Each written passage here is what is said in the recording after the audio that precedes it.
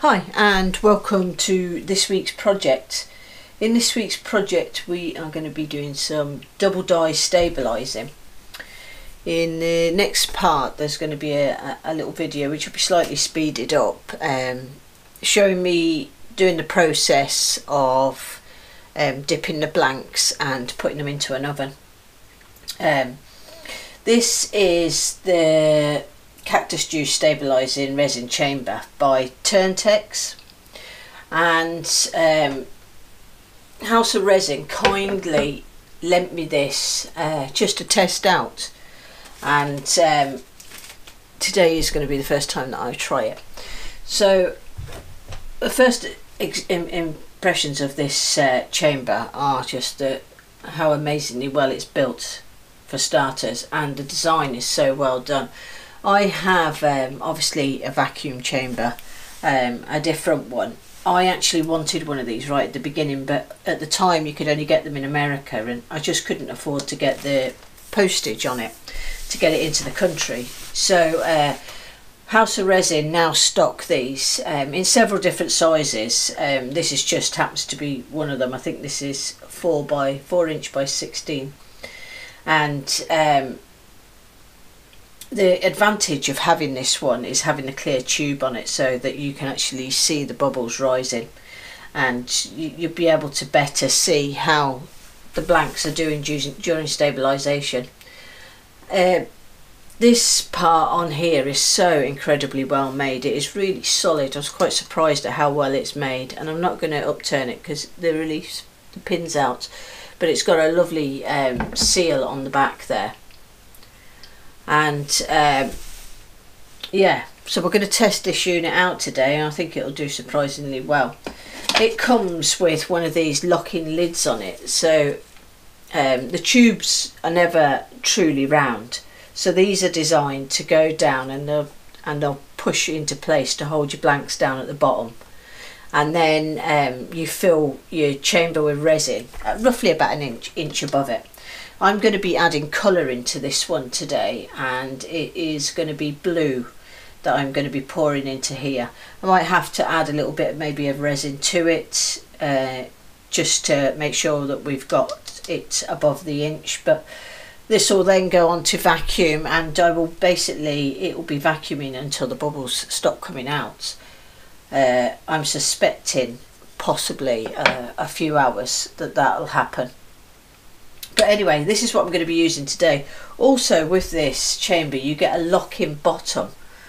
Let me take that off.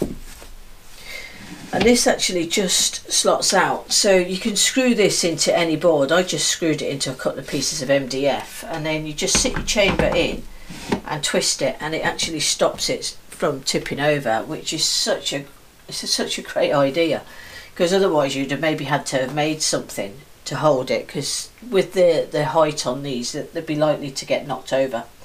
So anyway, if you want one of these you'll be able to get them at House of Resin, and yeah, I'm going to go through the process of the double dye, and then we will fully stabilise the blanks in here.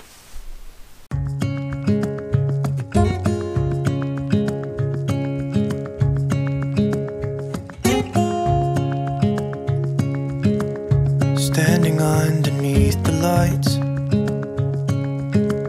we look into each other's eyes. Tired snowflakes are coming down, collapse into water when they hit the ground. I hear the sound of empty streets, and yesterday has gone to sleep. All that's left is you and me. I can't promise you're the only thing I see. Hold my hand and hear the words I say. Close your eyes and let us fade away. Build a secret place for you and me, and let our minds be caught up in a dream.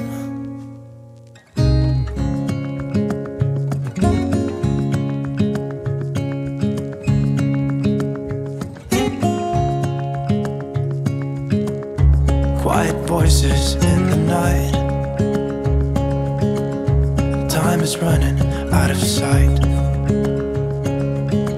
A lonely wind is passing by, tries to carry all the whispers that it finds.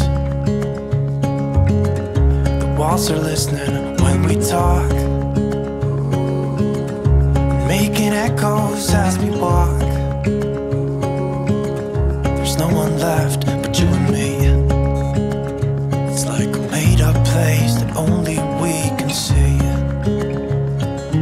Hold my hand and hear the words I say. Close your eyes and let us fade away. Tell the secret place for you and me. Okay, so next day, and the blanks have been double dipped, placed in the oven and just sanded down to make sure any crusts from the resin is off them. What I'm actually going to do now is get them into this chamber, which you should just slot them in.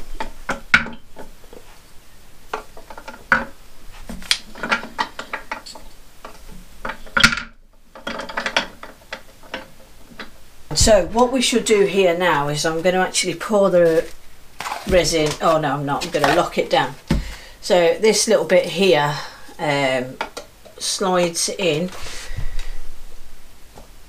down to the bottom there. So we'll stop those bits floating up now, and then I shall get the resin in.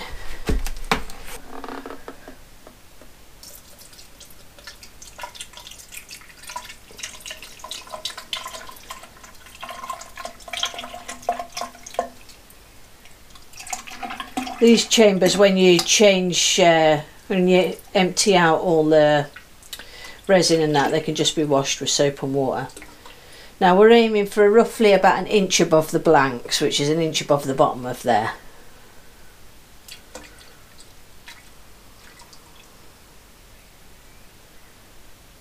So I'm just going to do that. So right, so connect this onto here. It's a quick release one, which is just brilliant really. Right, so that's all in there correctly. Now when I plug this in, it is going to be incredibly annoying. By the way, these come with a great booklet as well, and it actually tells you about the double dye technique in here, and you know about stabilising and all of that. It's a great little manual.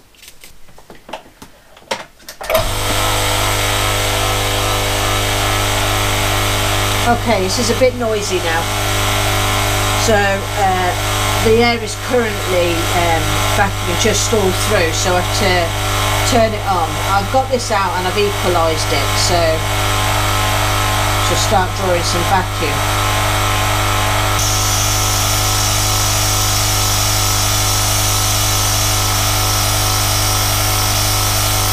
Now keeping an eye on this, you can see it's pulling bubbles already. So we just want to keep an eye out, because if I pull that too quickly into full vacuum, it'll just basically go up here and straight into my pump. See, it's rising there, so we need to keep an eye we don't go up too quickly. That's it, just pulling the air out, and it just, all the air in that resin just makes it rise.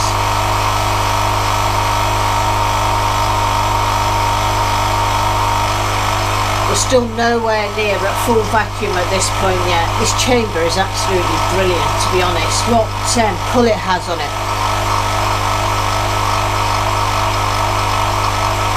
Okay, that's us at full vacuum. Slightly below actually on my dial, but I'm needing to change the oil in the vacuum pump. But it's certainly doing its job. So this will be it for a few hours. I shall come back at the end once I've finished vacuum. Okay, it's the next day now, and I'm out in the shed ready for the stabilising part while they're getting into the oven. That ticking noise is this oven. So I know that I've been caught out with that a couple of times on video, so just to let you know, it's just the oven, it's the timer actually ticking. So it took about 6 hours yesterday for all the bubbles to disappear, and I don't know if you can see that well there, but it's actually at the top that holds it down there, so it's sucked up a fair amount of the resin. It's sucked up a good 1.5 inches out of there really. So it was 6 hours, and then it's been about 17 hours since then I left it overnight to soak. So they say like double the time it took to stabilise. So it took 12 hours. It took 6 hours, so 12 hours they're saying. Now we're going to get these out and going to dry them. I should probably fast forward this bit so that you don't have so much waiting around. Now the idea with this chamber is that you can, that should lock in place still and give you time to pour the resin out. I use one of these little ones here and just make sure I've got you on camera, yeah, and pour it all out. So anyway, I'm going to do that and then get the bits out and onto here.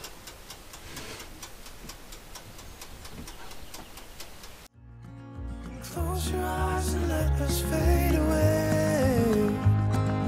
Build a secret place for you and me. Let our minds be caught up in a dream.